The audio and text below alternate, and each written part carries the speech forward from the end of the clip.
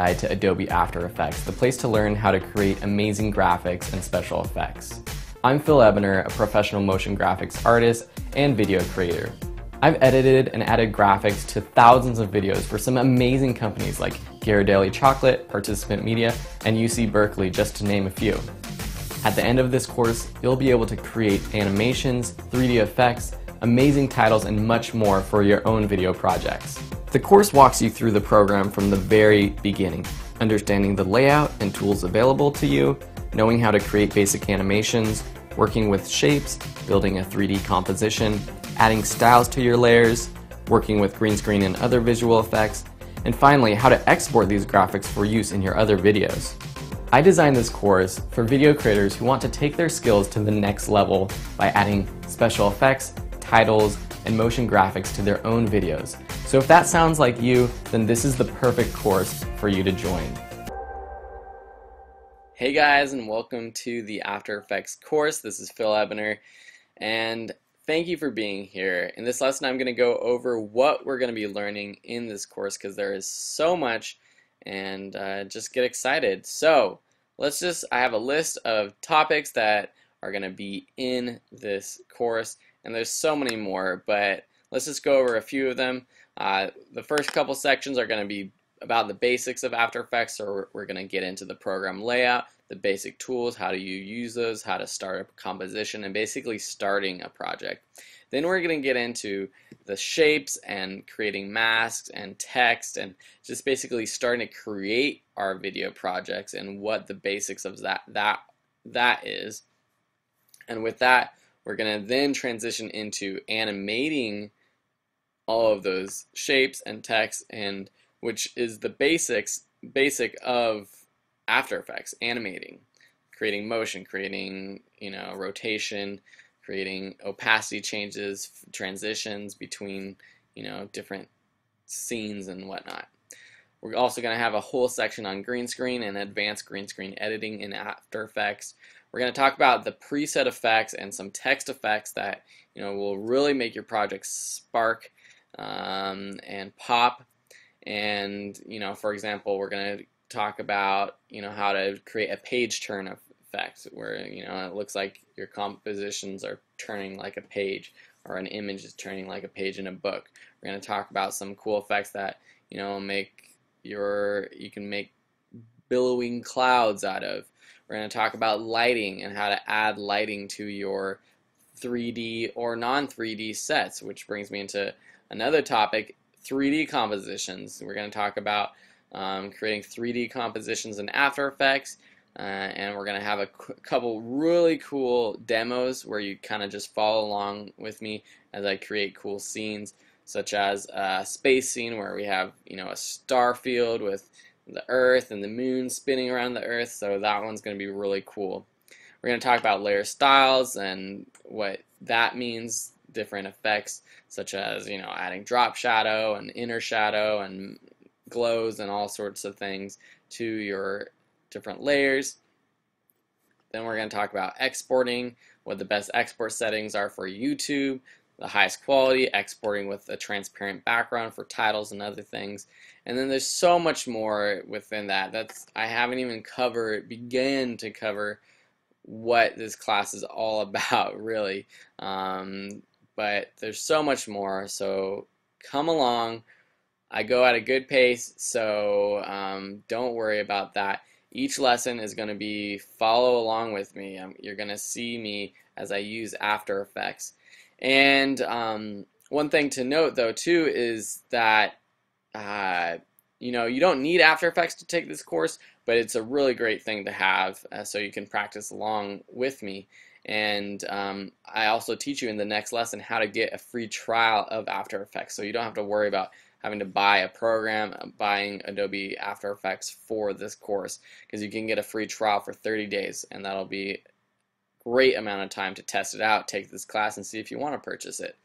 And on that note too, I teach the class in CS 5.5, but no matter what you're using, the basics of After Effects are the same. So whether you're using CS6, you're using CS3, 4, 5, whatever, this class is perfect for learning the basics All the program layouts are very similar. All the effects are very similar. There isn't much difference. There might be a new effect here, there might be a new button style here or there between the different versions of After Effects, but honestly, the basics are the basics. I learned in CS4 or 3, I believe, when I started using After Effects, and the basics are still the same. The process of creating After Effects compositions and animations it's still the same, and that's what you're going to be learning in this class. So I'm really excited that you're here. I'm just can't wait to get going, and I can't wait to see what you create with all the techniques you learn in this class. Say you just opened up After Effects. It's one of the most confusing programs out there, especially in the Adobe suite. If you've opened up Photoshop or Illustrator or InDesign or another design media related program from Adobe, you open up After Effects and it looks completely foreign. And even if you've done Adobe Premiere Pro before and have become proficient in that editing software, After Effects is a complete new ball game. So let's dive right into it. For all of these lessons, please watch in full screen if possible. If you can, watch it in 1080p HD so that you can see everything clearly, see the buttons that I'm pressing, see the text that's on the program, so you know what's going on. So this is After Effects, and I'm just going to go over the different areas of it one by one in this lesson. So we're going to talk about the toolbar, the project folder, the timeline, the composition canvas, and then all these things over here on the right side that you'll be using, including effects and presets and all that sort of stuff. So starting off at the top, and of course we're going to get more into what each of these are in future lessons, but right now I just want to tell you that this is the toolbar. Similar to in Photoshop or even in Premiere Pro, where you have your toolbar in the bottom right hand corner, here are all your tools that you can turn your mouse into. So for example, you can turn your mouse into a hand tool, a zoom tool, rotate, a camera, text, pen, shape, mask, eraser, puppet pin tool, all sorts of different tools available for you. And in this course, we're going to look through most of them and learn how to use them properly. So, and they're kind of similar. I mean, if you've used Photoshop, you know kind of what a hand tool or the zoom tool is, but in After Effects and doing motion graphics, you use them in different ways, and we'll talk about that too. Down below it is your project folder. This is where you keep all your documents, all your files. You will import your video or any textures or layers or basic source files into this project folder over here on the left, and you can organize it. We'll talk more about that in a minute. And then down below at the bottom of the project bin are a few more options, a few more tools, such as organization tools, such as adding folders to organize your footage, or creating a new composition, deleting, etc. Down here is a timeline, and it's a little bit more intense than, again, Adobe Premiere Pro. Everything that has to do with After Effects is more intense than your standard video editing program. All these things up here on the top bar we'll go through in future lessons, but for now you just need to know this is the timeline, and it works basically like a timeline. You can see here the numbers depending on how big or small or long or short your project is. You'll see different time up here. Mine is over 2 minutes, so you see 0 seconds, 15 seconds, etc. You can zoom in on this by either clicking this down here, this zoom in to frame level tool, the slider.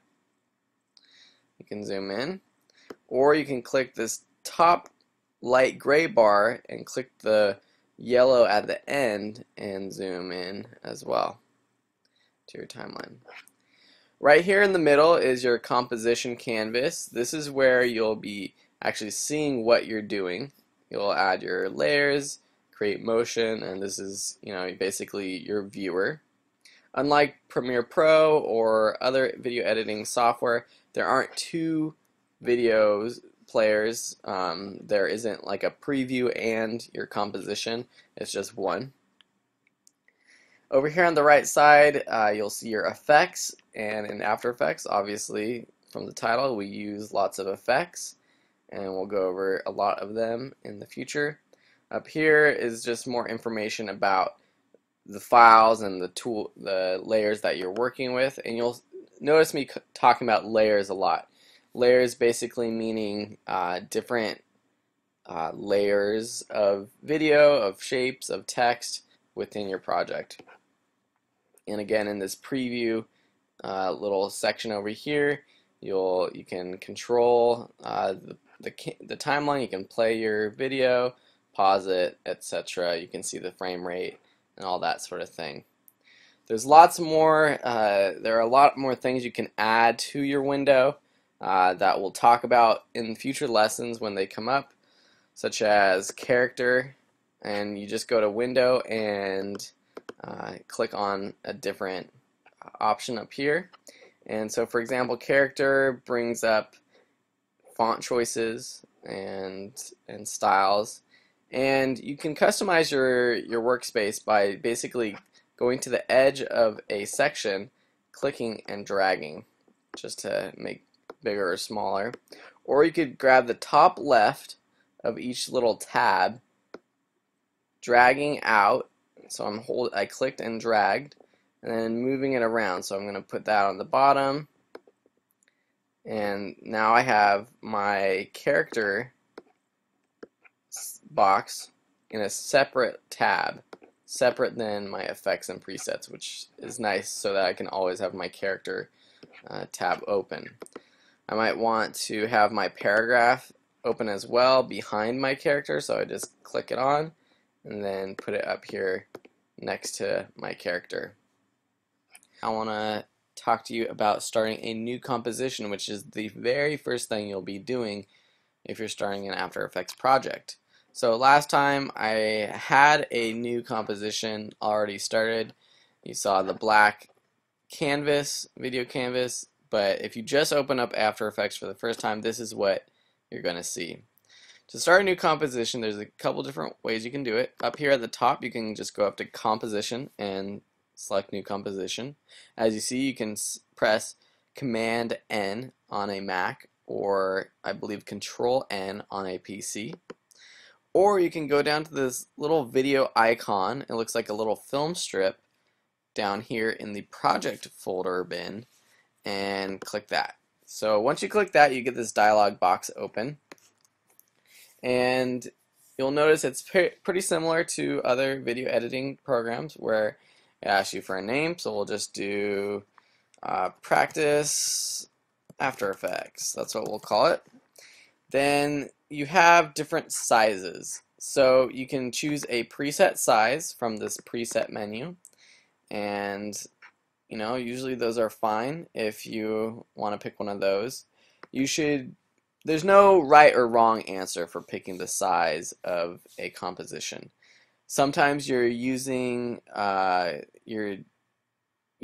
Effects along with Adobe Premiere Pro or a video editing software to add effects to a video that you're already working on. So you want to make sure that the settings are the same. But if you're just working in After Effects, just choose whatever settings you want. If you want it in HD, 1920 by 1080 pixels, you can just input those right here.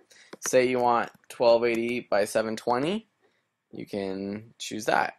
If you don't want this aspect ratio of 16 by 9 or 16 to 9, which is the typical aspect ratio for videos nowadays, you can unlock it by unchecking that box and putting however many pixels you want. You can actually relock it, and then if you increase by just clicking and dragging to the left or right, it keeps that aspect ratio.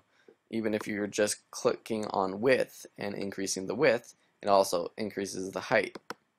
So I'm going to go back to 1920 by 1080. Actually, I'll do 1280 by 720. Obviously, a smaller size composition will take up less RAM and memory and keep your computer a little bit faster. Down here, square pixels, that's, just leave it at squares pixels.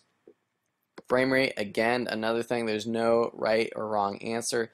It's just what you want to do, or if you're using this for another video project, match the other video project's frame rate.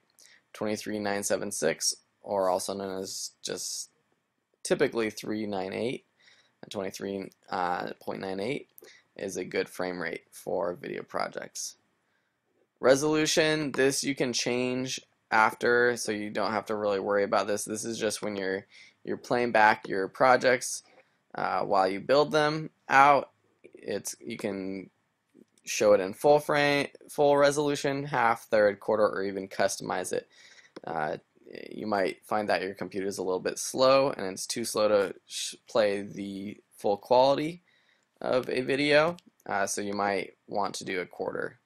I'll show you how to change that later too. And then lastly, you have your start time code and the duration. Duration obviously is just the duration of your clip. These things you can change later, but say you're editing a title sequence, 10 seconds would be good. And you can start your time code later, but most of you just want to leave it at 0. And background color, that's the last thing, is if you want, you can change this to another color, white or whatever you want, but I would just leave it at black. And there's some advanced settings, but we don't need to get into those. You click OK, and there you have it. There is our new composition. Down here on the bottom, you can change the size of it. I usually say fit up to 100%, and that fills this box right here, this canvas, and you can make it bigger or smaller depending on what you need room for outside of it, if you need more room for the effects bins or the timeline or whatever. Here down at the bottom is the resolution, so you can just change this if you want. See the other things you might need to know. This toggle transparency grid, by clicking this, it gives you this transparency grid which shows you what is transparent. So say you want to create a project that just has text or titles and you want to put it over a video clip in Adobe Premiere Pro, it's good to know what is transparent and what's not transparent. There's a lot of other things down here. The other thing I'd like to show you is this button down here to the right of the size. You can click that and there's some cool tools. So there's a title action safe. So if you have to pay attention to titles for to make sure your titles don't go outside of these boxes for like television or something like that, this is a good resource. Or if you want to use the proportional grid, I always use this when I'm creating titles and text just to make sure things are centered, aligned properly, etc. And you can just go ahead and click it off as well. That's it for now. That is starting a new composition. I hope you enjoyed this lesson how to import footage into your After Effects project. So there's a few different ways to import footage, and why would you be importing footage? It would be for if you have textures or images or photos or cartoons or graphics or something that you have outside that you've already made or that you've bought from online or you downloaded. You want to bring it into a project. I do this all the time with textures, with logos, with video. You can bring in video, obviously. And so there's a few different ways to do that. You can go up to File and go ahead and Import, and just go ahead and click File, or you can, as you saw, press Command I on a Mac as the hotkey. And then you just go to find your file. So I'm going to go find some file. I have this in my texture, and then you just go ahead and press open, and there it is in your project right there, like that. You can also, as you saw, just press Command I. You can do that. You can select multiple files. You can select all of them and import. Or, lastly, you can just go to your Finder or on your PC. If you just go to your documents, you can find your files and you can drop them into After Effects. So that's easily how you import files into your project. Another thing is organization. Organization is very key to being a video editor or a motion graphics artist. If you've taken any of my other classes, especially my video editing classes, you know that I love organization. So keep everything organized, and I usually keep folders for all my textures, for all my compositions, for all my titles, for all my images, for all my video. And the way I do that is just clicking this new folder, and I usually name it whatever I want. So you can just click on your folder and then press the enter key, and that allows you to change the name. So I'll change this to textures, and I'm just going to select all these. I'm holding command down and selecting my textures and bringing them into textures. Then I'll create a new folder. You can right click and just say new folder. I'll do compositions. That's what I call all my different videos that I'm creating, all my sequences. If you're a video editor, you often see or hear the word sequence. In After Effects, I call them compositions. And that's pretty much it. That's how you import footage, and that's how you organize. So keep your footage organized. A couple quick layers that we can demonstrate the tools with, and as you see here, there's two layers down here on the bottom. There's this deep green solid, and this is some text. You can't see this is some text because this eyeball over here in the bottom left is turned off. If I turn that on, you can see it. So that's one thing you will be playing with, is toggling on and off layers to see them. You could also rename your layers by just clicking on it and pressing enter. So I'll do that and call this green star. If you double click a layer, it will open it up in this layer editor, and I'm not going to teach you about that right now, so I would just go back to my composition tab. So we're talking about tools though. So first you have your selection tool, and when you hover over these tools, it shows you in parentheses the hotkey for them. So for selection tool, it's V. So selection is basically for clicking and moving things around on your canvas, and selecting different layers. So if you have both layers up, I can select my text or my star. I can select my text, move it around, move my star around. It also helps when you are changing the size of something. So you can grab a corner of something and change the size. If you grab a corner and hold shift down, it locks the aspect so you can't stretch or squeeze it. And same with the text, you can click and drag and change the size of your text that way. The hand tool, this is for moving your canvas itself, so it's not moving the layer, it's just the canvas. And this works well with the zoom tool, so I'll show you both of them. So the zoom tool is hotkey Z, and it automatically shows up as the positive zoom magnifying glass. So this zooms in, and if you press the Alt or Option key, you can turn it into a zoom out tool. So say you zoom in, but you want to move downwards, you can select the hand tool and move the canvas down if you needed to change something down here on the bottom left start point or whatever. You can, so I press Z and zoom out, and move your canvas around that way. You can get your canvas back to being centered and fully viewable, full size, by just clicking Fit up to 100% down here on the bottom left of the composition canvas. The rotation tool is for rotating text, or layers rather. So you just click a layer and you can rotate with the rotate tool. So that's pretty cool. The camera tool, this is more for if you're doing 3D work, which we'll talk about in the future, so we won't discuss that now.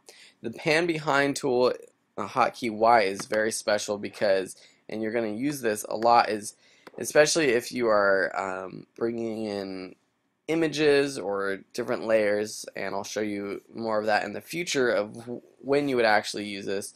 But it basically moves the anchor point of your layer. So right now my anchor point is for the star is in the center, and that's great. So when I rotate it with the rotate tool, it just rotates from the center. But what if I want it to rotate from one of these points? I take the pan behind tool, I click and move, and you can see that it moves this little circular cross in the middle. I'm just going to move that to one of the apexes. I think that's what you call it. And now I go to my rotate and see it rotates on that point. So that's kind of cool.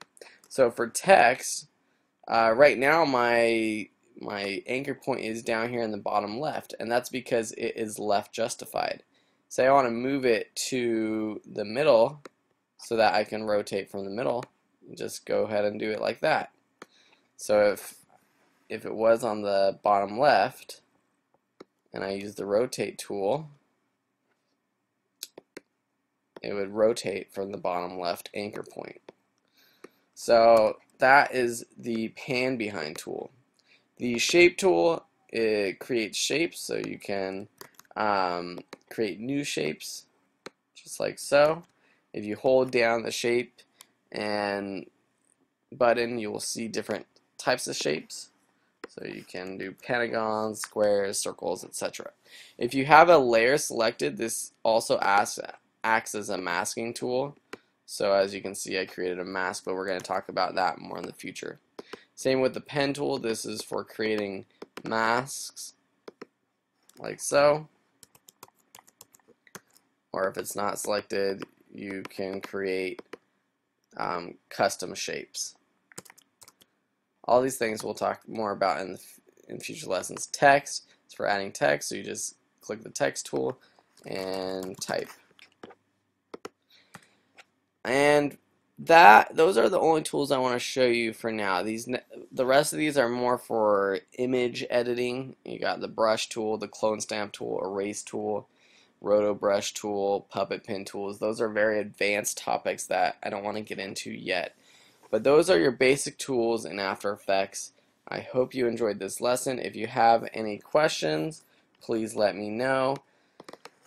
You are a star, believe it. I totally believe it. You're taking this class and you're going to be making some awesome After Effects projects in the future. So believe it, you are a star, and I will see you next time. In this lesson, I just want to show you quickly how to place your footage on the timeline and the basic edits or ways to edit your layers. So previously I had imported some textures, so I'm just going to show you how to place them on your timeline. So you can just click and drag and drop them on your timeline down here like so.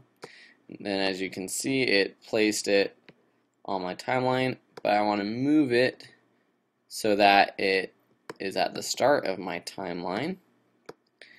I can also just stretch out the end by going to the end of the clip and clicking and dragging when you see the double sided arrows. So now I have my brick wall. I can also, I'm just going to delete this by clicking on it and pressing delete. I can also just click and drag and drop it right here in the middle of the composition. So now I have this layer, and so the basic edits, well, with your pointer tool or your selection tool, you can, change the size of it. You can move it around. You can rotate it with the rotate tool. And then the last basic thing is opacity. But another way to get to all of these editing options is on the timeline. And in the next lesson, we're going to go over more about all these different things. But for now, let's just, on our brick wall layer, click this triangle, which brings down another option called transform. I'm going to click that triangle next to transform, and we have a few different options. So as we move this around, you will see these numbers change for position. If you increase the size, you will see the size change as well. So 16% to 86.5%. Or if I just squeeze it, you'll see it's 21% and 86.5%. If I rotate it, you get the point. It rotates. You can also edit these numbers or the positions by just clicking and dragging these numbers, or clicking and typing in a number. And this is really nice when you just want to move something along the y-axis or the x-axis axis, sorry, and you don't want to mess around with the other axis. So you can play with the position, you can play with the anchor point, which again, you can change with the pan behind tool. You can play with the scale, you can play with the rotation, and here you can play with the opacity, which is pretty cool. So this also, you can use hotkeys to bring these up, and so we're getting a little bit into the timeline, but I'm just going to go ahead and talk about it right now. So say you don't have this drop-down menu open. Say it's just like this. If you have this layer selected and you press S, it will bring up scale. And you can edit scale that way. If you press R, it will bring up rotation. And you can edit the rotation. P will bring up the position. A will bring up the anchor point. And T will bring up opacity. Also, you can remember T for transparency and edit it that way. And so that is how you add layers to your timeline. Here I'll add another layer to show you. So this one is really big, so I'm going to bring up the scale size function and decrease the size of this. Maybe I'll rotate both of them so I can select both by pressing Shift and selecting the other one, or Command and selecting both. Press R and you can rotate both at the same time. And then I'll just move one to the left side of the screen and one to the right side of the screen. So that, this could be the beginning of some sort of video. Today, let's continue talking about the timeline. Last time we talked a little bit about the basic functions and edits you can make using this drop-down menu in the timeline when you add layers to your composition. But there are so many other little buttons and things that you want to be aware of. So going from left to right, basically you have this eyeball that turns on and off a layer. This circle one, it solos a layer, so if you have a bunch of layers but you only want to pay attention to one, you can turn on the solo layer and solo layer. Lock, this lock will lock a layer so you can't make any changes to it. That's often helpful. You can change the color of your layers. This helps in organizing, different sections of your animations or different parts, different. You can organize, group all your photos into a group, all your text with colors, however you want to do that. You have your layer name. These next few ones I'm not going to talk about down here, but then you have a couple buttons over here. You have a blur function, a motion blur option that you can check on and off, and this turns on motion blur when you're animating, and this makes your animations look a little bit more natural. You have this 3D cube, and this turns your layer into a 3D layer, and we have a whole chapter about that. Parenting, again, we'll talk about that in the future, but basically you can lock a layer to another layer. So basically, if you parent this sidewalk layer to the brick wall layer, whatever you do to the brick wall layer, you will do to the sidewalk layer. So say I want to change the scale. See how the sidewalk layer is locked to the brick wall layer. If you do this toggle switches modes button down here, you'll come up with some more options. This blending mode button will bring up all sorts of blending modes, and these are really fun to play with. We'll talk about those more. It's basically different ways that your layers blend with each other. So for example, we have a vivid color, classic difference. It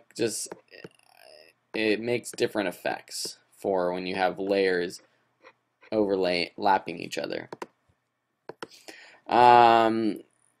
This preserve underline transparency, these things are very advanced, so we'll do those in later lessons. Up here at the top, the one you will need to pay attention to right now is this motion blur. So you have to click this motion blur on to make sure that the motion blur is actually set. What I mean by that is if you don't have this checked, but you have motion blur set for particular layers, even if you render this out, it won't have motion blur unless you enable it by pressing this motion blur button right there. There's different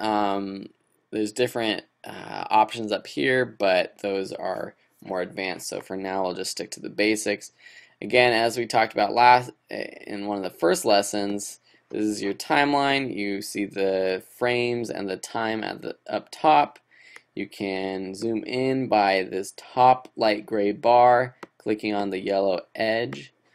You can zoom into your work area by this bottom light gray bar, and you can move it around by clicking the gray in the center and sliding it, or increasing the length of time by clicking the yellow edges. Then you have your workplace wherever you want it to be.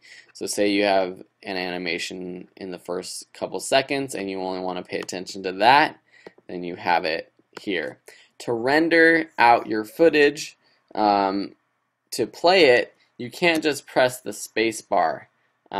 Typically, if you have a lot of animations or edits, you are going to have to press, on a Mac, Control-0 is going to render it out. And you can tell it's rendered out because a little green bar appears above your rendered out portion, like that.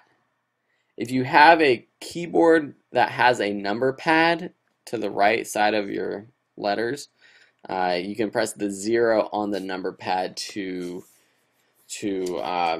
render out and play your footage. So again, just pressing spacebar, it might work, but typically you'll have to render it out by pressing Control 0 to actually play. So it's a lot different than your regular video editor, Adobe Premiere Pro, Final Cut, iMovie. It's not something where you just go press play, all the time. You don't just put your timer, your little line at 3 seconds, your marker at 3 seconds, and press play. You have to be very intentional about when you play and render it out, because it takes a lot of time and computer energy and memory to render out your footage and play it for you. And you'll get the hang of it as we move forward with actually starting to animate and do things in After Effects. These are still lessons just to get you prepared to start your projects, because After Effects is such a robust and confusing program at the start. But once you get the hang of it, you're going to love it, and you're going to be able to make some awesome stuff with it. So that's all I want to talk to you for now about the timeline. And finally, we're going to start getting into actually animating and doing what After Effects does in the next few lessons. So